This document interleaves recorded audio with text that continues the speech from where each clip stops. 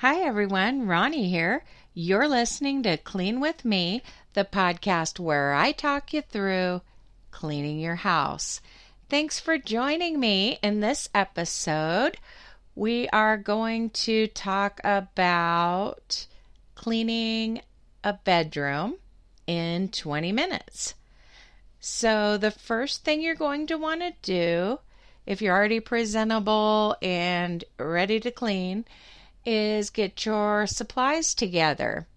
You're going to need a basket, trash bag, or box to put clutter items in, things you're going to be getting rid of in some way. You're going to need your vacuum cleaner. You might put it out in the hallway, or broom and dustpan if you have just a hard floor in your room. A hamper or laundry basket for dirty clothes. We're talking about a messy room here, okay? So if you're balking about that, then maybe you don't need this episode. I do have other episodes that are an hour long where we go through the entire house. Some episodes are me and some episodes are my daughter Jessica. And then when we're both in the same town, we record together. And then last but not least, a trash can or trash bag. If the bag you're using for clutter items is the same color as the bag you're using for trash, I don't recommend that. Sometimes I'll have a white bag and a black bag because I typically get the white bags for the kitchen and then those larger trash bags are black. So I'll choose one for donation stuff and then the other for trash. So I'm just throwing that out there, that you're going to want to put things that you're not throwing away in a different bag or container. So again, you're going to need something to put away clutter items, maybe a box or a different colored bag, a vacuum, a hamper or laundry basket, and a trash can or trash bag. So time is kind of essence here. I realize that it could take longer than 20 minutes to fully detail a disaster bedroom, but this is just going to be a quick clean. Don't worry about unrolling dirty socks or pulling shirts right side out. Those are tasks that are easier to do while you're sorting your laundry. Okay? Instead, just grab all of your dirty clothes and place them in the hamper or basket. Okay? That's going to be step one, gathering up all of the dirty laundry. And this may not be just on the floor of your room. This could be items that you've draped over a chair. However, typically if I drape something over a piece of furniture, like I drape a pair of pants over the footboard of my bed, it means that the item is not dirty, but I just didn't put it away properly. So maybe you have dirty items just on the floor and the things that are draped over stuff is clean. But now's the time to get that laundry picked up off the floor. Now, it could be that you have a clean pile or a clean laundry basket in your bedroom. If you're like me, I have kind of a chest for clean laundry. And I know some of you are thinking, no, the laundry is supposed to go from the dryer to the place where you're going to fold it. You're going to immediately fold it, put it away. But life happens. For example, right now I have an extremely busy schedule, be gathering up dirty clothes. And then obviously if you're ahead of the game, you can collect any clean clothes and refold them or rehang them where they're supposed to go. Maybe those items that you hung over a piece of furniture. But right now I am working a full-time job, remote. It's fully remote, so I work from home. Plus, I'm a full-time student. I'm not saying this to brag. I'm basically admitting that I'm insane right now. It is more doable because of the fact that it's at home, but it's still a lot. But I consider myself to be on a 15-month plan. I'm hoping to finally complete my bachelor's 15 months from now. And I am pursuing a bachelor's degree in English and writing. I already have my associate's degree in interdisciplinary studies, which just means I took classes in a variety of subjects and wanted to apply all the credits I already had to that degree. But I am a professional content writer. And if you don't know what that is, it means that I write articles for businesses to improve their search engine optimization, SEO. And yeah, so that's what I do. I'm really enjoying my new job. One of the ways I'm able to kind of survive this, my kids' school is very close to my house, and my teenage son just got his driver's license, so now I can even send him to the store for milk. Or this morning he took his siblings to school. So yeah, that's been a lifesaver, and of course he's happy to do it because he's excited to be out driving. Nerve-wracking for me, but exciting for him and convenient for me. So maybe you can relate to that, or maybe you're in a different season of life. Anyway, let's see. Let's talk about your clean clothes as you're sorting through the clothing in your room.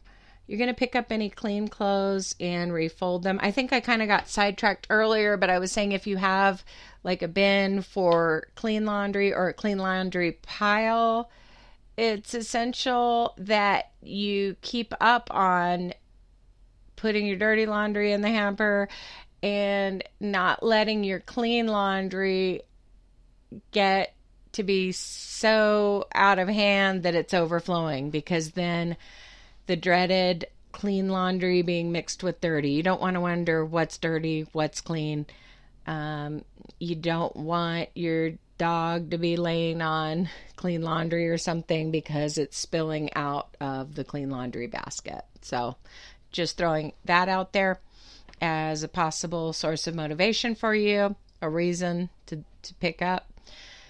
Any clean clothes lying around waiting to be folded and hung, now's the time. Now, I'm not talking about tackling that laundry pile or that laundry basket. I'm talking about items that are completely out of place, like something you draped over a chair or something like that, or maybe just left in the bottom of your closet because you changed your mind on what you were wearing. Do you ever get ready to go somewhere? I think every woman does this for sure. You get ready to go somewhere and for some reason, like you're nervous about the event or something, and just nothing looks right. So you change your clothes 3 or 4 times, but you're in a hurry. So you leave everything in the floor of your closet. Anyway, lately I haven't had that happen as often because I've decluttered my wardrobe. So I like what I have, and I know that when I reach for certain items that they are among my favorites because I only have favorites. Years ago, when my husband and I first got married, I'm not even sure how this came up, but he has his little sayings, and he hasn't said this in years, but it kind of stuck with me. He goes, around here, we only do favorites. Like I said something, well, it's okay, but it's not really my favorite. And I mean, it's so true. Like once you're an adult, like you eat a lot of your favorite foods because you're not at someone else's mercy on what you're going to eat. Now, obviously, balance and nutrition and all that, I'm not saying to live on ice cream, but you pick your favorite meat, your favorite vegetable, what have you. Anyway, if you were let's say that your room is fairly clean and your biggest problem is the clean laundry basket. You could sit down and fold that laundry. The way I do that is I make my bed first, and then I fold clothes and put the folded piles on my bed. And then if there's something that needs to be hung up, I drape it over the footboard of my bed. Rather than take the time to fold something I'm just going to hang up, obviously. So maybe that's you, or maybe you're just picking up items that are misplaced. It kind of depends what you have time for. We're pacing ourselves because we are about 11 minutes into a 20-minute cleaning session. So hopefully by now all of your stray clothing has been put away, either in the hamper or in the clean laundry basket or in the drawers or hanging up, but your room is free of random clothing lying around. Next, you're going to throw away any trash. This is not the time to decide whether you're going to declutter certain items or, start sorting through your clothing or anything like that.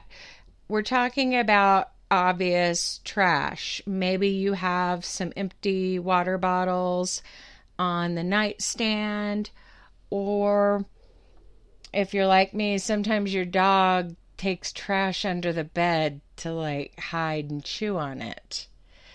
Or you have kids that are dropping things behind the headboard, leading to clutter under your bed.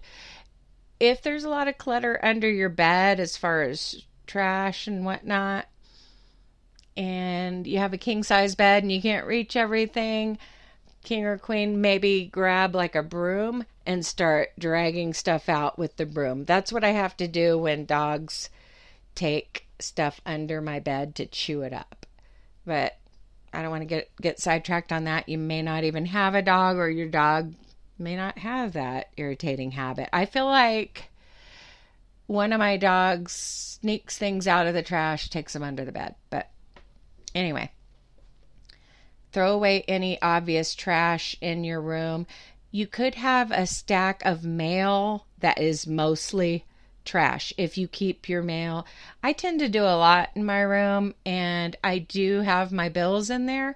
But before they go into the bill drawer or the bill basket, I tend to have just a stack that I'm waiting to deal with. So sometimes it's easy to just go through that stack and pull out the junk mail or the bills that you don't need extra copies of, and just, tear them in half and throw them away. I like to tear a bill in half before throwing it away. That way I can look over at that pile and see every envelope in this pile has been ripped in half. So I'm not paranoid about throwing away some important piece of mail because I've already looked at it, torn it in half. Or it can go right into the trash bag, recycle bag, whatever. Let's see. Throwing away junk mail. Oh, a thought on mail. The exception to the rule is I try to always keep my most recent utility bills, because it seems like somebody's always requiring a recent utility bill for proof of residence or something. I don't know. It happens. So if you worry about that like I do, maybe don't throw those away, but most of your other bills you can toss. And it's also a good idea to go paperless on a lot of your bills. I definitely do that. I have an app for my credit cards, so there's no need for me to get a paper credit card bill. I'm never asked to show that to anyone, so I don't need it, and I don't open the ones that come in the mail. So some of them are paperless, some of them I need to make sure I go paperless on. So that's definitely a way to reduce clutter. Okay, we are about 15 minutes in to a 20-minute room clean. So hopefully by now you've dealt with the clothing and the trash. If you have not already done so, now's the time to make the bed. And sometimes it's a good idea to make the bed at the very beginning because it kind of sets the stage. It makes your room look good right away. And it, I don't know, just kind of starts a snowball effect that gets your room clean somehow. You know, especially if you have a new comforter that you really love, it makes you feel good about your room to have that comforter smoothed out and your pillows arranged. And I really like my comforter. However, the way I have it in my notes, we were starting with laundry and trash, which, you know, that's always a good idea too. And it only takes a minute to make your bed. So just a thought, if making your bed first motivates you, then maybe do it that way in the future. It should only take a few minutes to make your bed. I don't know. This is one way that I kind of keep things simple with that. I have the type of comforter where there is a satin liner, so it's designed to go against your body and just be washed often. That's kind of what I do in lieu of a top sheet. Some people don't. Some people are old-fashioned and they want to have the top and bottom sheet. But I've just found that it's a lot quicker to make the bed that way. And so, yeah, that's kind of what we do. And then when I got this comforter, I got it because the one I had before I got this one was too bulky and has to go to the laundromat. And I'm like, I don't have time in my life right now. You know, it was something my husband got. And, oh, you just take it to the laundromat like it's no big deal. Well, right now, that is a big deal for me, and I'm not going to do it. It's very time consuming. So I got one that is thin enough that it can easily be washed in my washing machine on a regular basis. So kind of my plan is to, when the weather gets colder, just fold a winter blanket, a warm blanket, and to put along the bottom of the bed. And then if we, you know, it looks kind of decorative that way when you've got that blanket down at the foot of your bed, the folded blanket. And then if it gets cold, we could just pull that over the comforter and have that on the top to add another layer. But who am I kidding? We usually adjust the thermostat to where we won't need that blanket. But just throwing that out there, it's very quick to make a bed that has either a washable comforter or like a duvet cover, something like that. By now you've made your bed. It doesn't take that long.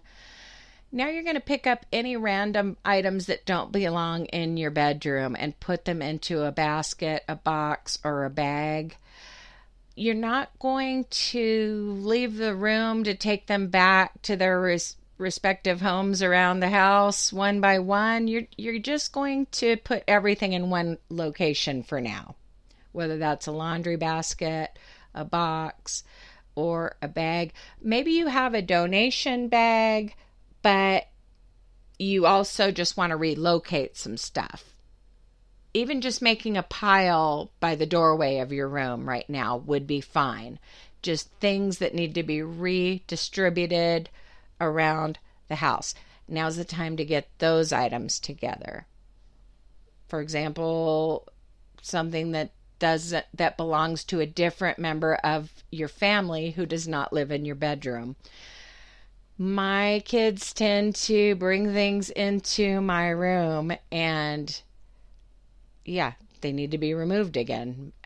I always say my car is not a storage unit for random stuff. Well, neither is my bedroom. So maybe you need to make a pile. Maybe you need to put some things in a donate bag. I'm not talking about making those hard decisions about things you're not sure if you want to get rid of. I have other episodes just about decluttering. That's not the focus of this episode, but maybe there's just something that you've been meaning to take out of circulation and you're like, I'm planning to donate that, put it in the donate bag.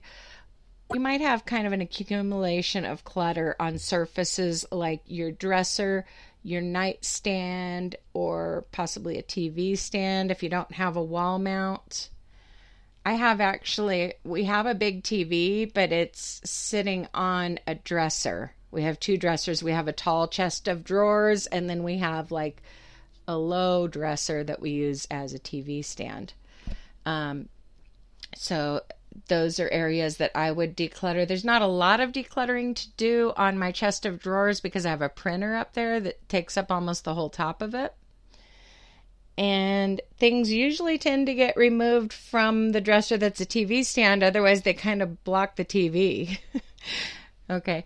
But the nightstands, though. My husband and I each have a nightstand, and both of them accumulate clutter. So let's get all that stuff and get it dealt with.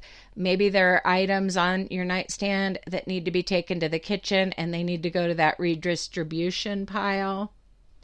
You know, forgotten coffee mug from this morning, or worse, random bowl with ice cream residue from last night.